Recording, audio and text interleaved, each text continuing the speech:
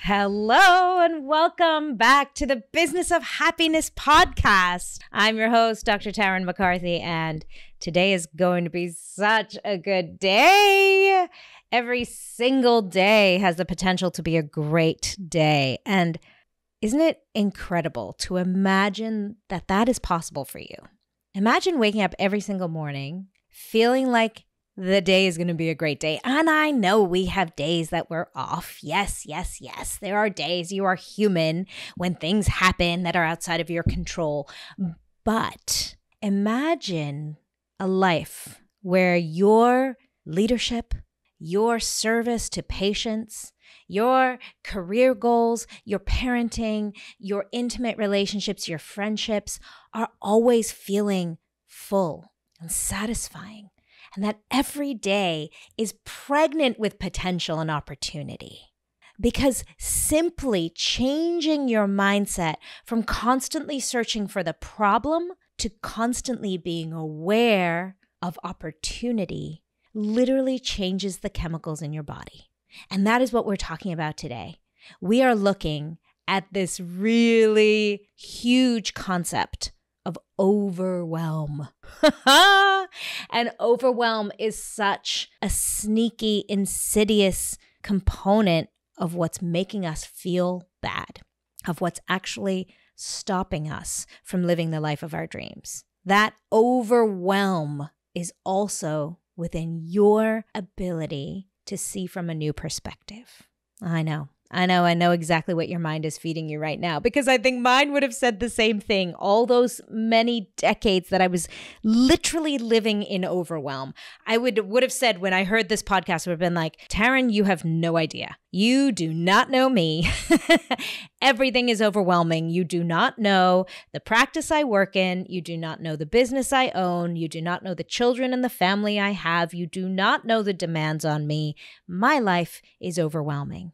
And today I'm going to offer you a beautiful 3D in this moment in time strategy of how to release that sense of overwhelm just a little bit so that you can get a glimpse of what's possible for you on the other side. Shall we do this? Let's do this. Let's talk about overwhelm first in terms of what it's preventing you from experiencing. Overwhelm is one of those identifications. The more you feel a certain thing, the more it becomes a mood, right? Like my mood is overwhelm. So once we start practicing it more and more, that mood eventually becomes like a season in our life. That was my overwhelming period of my life. We even hear ourselves say those things or using that language. And then when we practice overwhelm more and more and more, and that overwhelm we become really good at it, it never ceases. And now it becomes almost a personality. And for a moment, I want you to just self-reflect. Has that become your personality? Where it really doesn't matter how old your kids are, or how mature your practice is, or how long you've been married, or whether you're fat or thin or healthy or strong or weak or sick, you always feel overwhelmed. Does that seem to perpetuate in your life, this sense of overwhelm? And you keep thinking, when this happens, I'll feel less overwhelmed. And what we do is we put that power in the hands of things outside of ourselves, which we have zero control over. We have no control over the things outside of us. And every time we say, you know what, when I just get to this point, when I get to just this amount of money in the bank, when I just get to this level of XYZ, then I'll feel less overwhelmed. What you're doing in that moment is you're giving away your power in that moment. And that moment, the present moment, is where all your power lies. I don't care how much money you have in the bank, or how much debt you're in, or what your greater family looks like, or what responsibilities you've taken on. There is always opportunity to release the overwhelm. Let's do it now. So what I'd love for you to do in this beautiful exercise, we're going to talk about a couple of things, but I'm literally giving you the keys to how to decrease that sense of overwhelm. If you're listening to this as you're driving, please flag this beautiful podcast episode because you're going to come back to it later when you can sit down with a piece of paper and a pen. And if you're listening to this in a place where you can do so, grab a beautiful, nice new sheet of paper, a big one, and a pen and a highlighter. Oh my gosh, am I speaking your language right now? With everyone going back to school right now, my kids are buying all their stationery and their pens and pencils and notebooks, and I'm just giddy because I love some new delicious stationery. So use this as a beautiful opportunity to play. So get out a nice piece of paper or make it not so big and important. Just a big piece of paper, pen, and a highlighter, because here we're going to go. What I'd love for you to do is write down everything in bullet points. Another fun, exciting thing that I know we all love to do. Literally put bullet points on a piece of paper and write down every responsibility and expectation or to-do item that is weighing on your mind. You're feeling overwhelmed? Write it down. All the things, big or small. It can be as big as, I need to create a new program. I need to write a new chapter in a book. Or as small as, I need to order stationery for my kid on Amazon. Or I need to talk to my office manager. It can be big or small. I need to paint my toenails. Whatever. I need to pack for the next trip. I need to sit down with the schedule and organize the calendar for the year. Give yourself permission to write it all down. And if you'd like, you can pause the podcast right here and go ahead and do that because I'm going to be working with this in real time. So go ahead, make that happen for yourself.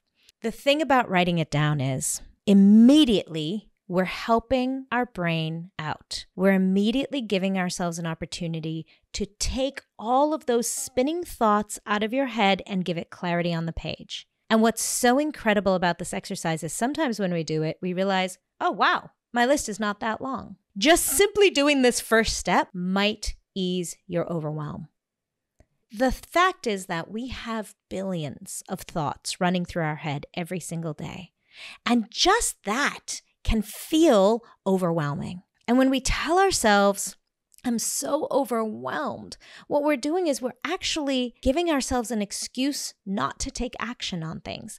Overwhelm has led to so many years of procrastination for me. Overwhelm has prevented me from taking action on my dreams. Just saying the words overwhelm almost gives you like a get out of jail free pass to never do anything for yourself, never grow big new change in your life. So give yourself permission to just write it all down. Put it on a large piece of paper, get it all out of your head. And just by doing that, we're pulling those thoughts and the weight and the energetic heaviness of those thoughts and expectations out of our heads. And immediately you should feel a little bit lighter. And once you have everything written down, I want you to literally get up and get outside. Yeah, now. Literally put the piece of paper down and you're going to have to fight some old programming. I know this because your old programming might say, okay, let's get started. In fact, the act of just writing little bullet points on the page might have gotten a little dopamine hit for you there. And you might feel a little motivated to actually start doing some of these things. And I'm going to ask you to pause, to take a break, to step outside. Here's why. I want you to just move away from those limited mindsets that created that list. I want you to step outside. If you can, put your feet in the grass, turn your face up to the sun. If it's pouring rain, turn your face up to the rain and take a nice deep breath in and fully exhale. Take another deep breath in through your nose, eyes closed, deep breath in. Fill your lungs and hold it at the top and fully exhale. I would do a third deep breath in, holding it at the top and fully exhaling. With your eyes closed, you can be listening to me right now. What you're doing is you're regulating your nervous system. You're bringing yourself back to parasympathetic calm. You're reminding yourself that nothing actually matters. That if nothing happened on that list, you are whole. You are enough. You are worthy. The sun will still shine on your face. You will get up tomorrow and it'll still be there. You're safe. You are so safe. You are so whole. And once you've gotten that beautiful memory back, oh yes, none of this matters. I am whole. I am loved. I am safe. Now we can get back to the list. Imagine this, 3 days away from work, 3 days away from your regular life, from your family, from the day-to-day hustle and bustle, to just rest and reconnect with you. Here's the truth. Nobody knows you like you do. Nobody knows the joys and the sorrows and the fears and the frustrations and the stresses and the overwhelm and the exhaustion and your patience and your team and your family. Nobody knows what you're going through better than you. Nobody knows what brings you joy and fuels you and fulfills you. Nobody knows your dreams and desires like you do. And the secret to how to access that beautiful wisdom inside of you, the guru inside of you, waits for you at the Empower Her retreat. This incredible retreat happening this October 17th through 20th is an opportunity for you to fall back in love with yourself, to identify your directional compass, and to lean into trust, self-trust, the trust of that inner wisdom. www.empowerherretreat.org. Join us there. Sign up. There are only a few spots left. This is your opportunity to change the direction of your life. This little reset is so important because what I want you to do now is look at that list. And I want you to cross off every single thing that you can delete, that you can let go of. These are the things that you realize are stories you've been telling yourself or expectations that you've had that are completely unrealistic and silly. Maybe they're expectations that other people have had for you that you've been perpetuating and you are just ready to let go of. Maybe there are to-do items on there of things you've been doing for so long that you don't even know why you've been doing them, but they're redundant. They're not aligned with the person you are now because we are always changing. We are always evolving. So sometimes those things you used to do, you can just cross off. I'll give you a great example. I used to, when I first opened my practice, drive around and introduce myself to all the dentists that I could in the area. There came a point in time where I didn't need to do that anymore. I now actually had to be present in my practice, but I kept using my lunch hour to go and drive to as many dentists as I could. In fact, I had a number. I needed to go see 3 dentists every lunch hour. That was just a number I made up. Did it serve me in the beginning of my practice? Absolutely. But did there become a time where I could let that practice go? Absolutely. So what has been on your list that you can now let go of?